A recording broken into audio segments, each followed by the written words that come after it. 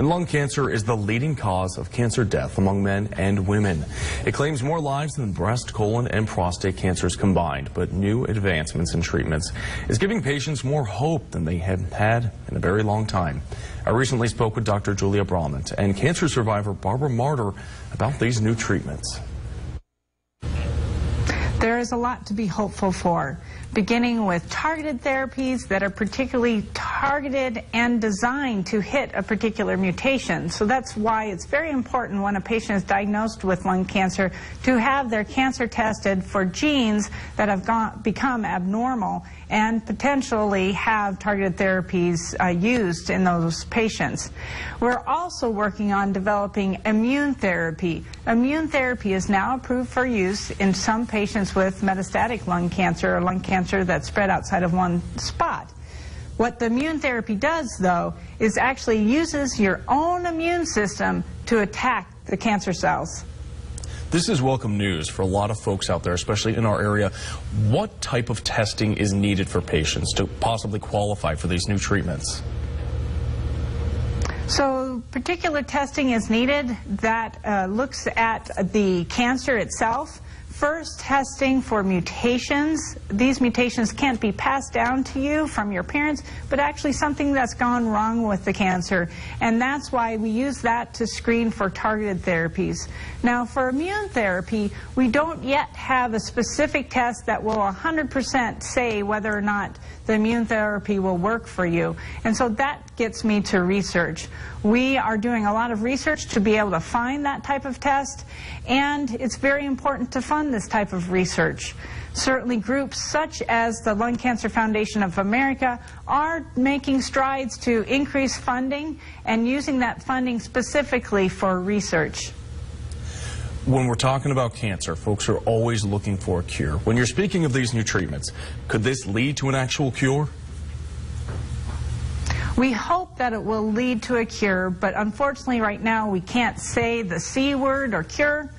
But through research we hope to get there, and certainly groups such as Lung Cancer Foundation of America is working to do that, and by going to their website, the lcfamerica.org, you can see ways that they're trying to increase awareness as well as raise funds to donate for research.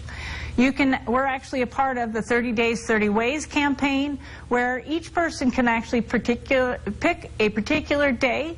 On that day, do something to actually bring people together and have them donate to research. I'm picking July 2nd, which is my mom's birthday, and I'll post on Facebook about this organization so people can go to the website, learn more about lung cancer, take a short survey, and enter into a contest to win a Fitbit, and then also donate to research. And all these donations go directly to research, and again, most importantly, give our patients hope.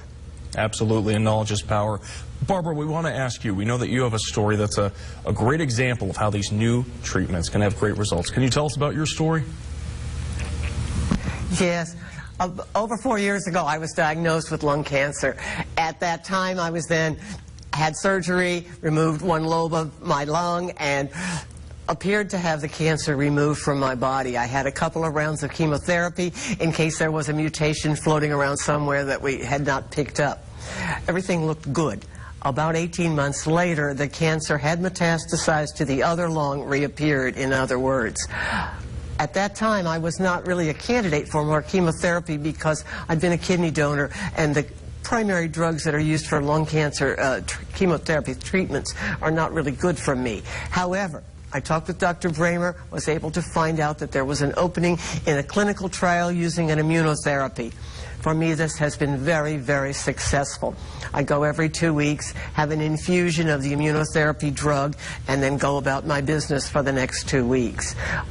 Within weeks of starting this program, my tumors began to shrink. Within 6 months, there was no sign of them. That has been over 2 years ago. There continues to be no sign of the tumors. I am able to pursue my life's activities in a way that anyone who's never had cancer can.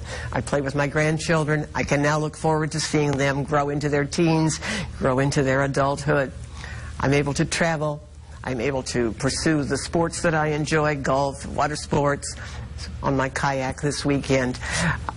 And always, my life has been blessed with the research that's being done on immunotherapy. I'm only so happy that I can be a part of this research. Barbara, we are so glad that you are able to join us. Thank you for sharing your story. Dr. Brahmer, thank you for joining us as well. All of the information for folks who are interested in how they can help out, how they can get involved and get more information, we'll have it posted on virginiafirst.com. Both of you, thank you for joining us. Thank you. Thank you.